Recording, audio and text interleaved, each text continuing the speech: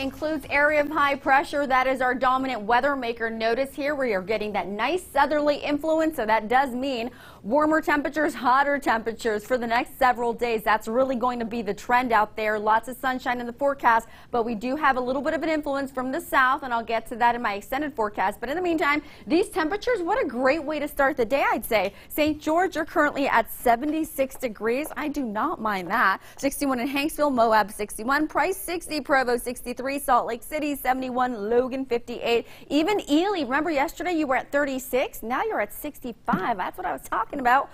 Be patient, and those temperatures are going to climb. Rock Springs 56, Elko 59 degrees, and Blanding currently at 61 degrees, guys. So a great way to start the day. We're seeing clearing skies out there, and a quick look at your July 4th forecast. It's going to be really nice out there. Just please be aware of those fireworks and just how dry and breezy it will be. Back to you. Yeah, one of my friends out in the field the other day had a great analogy. He said, I feel like an onion. Like I dress up in the morning and then I peel off all my layers, like my coat, my jacket throughout the day because of how hot it gets. Yes.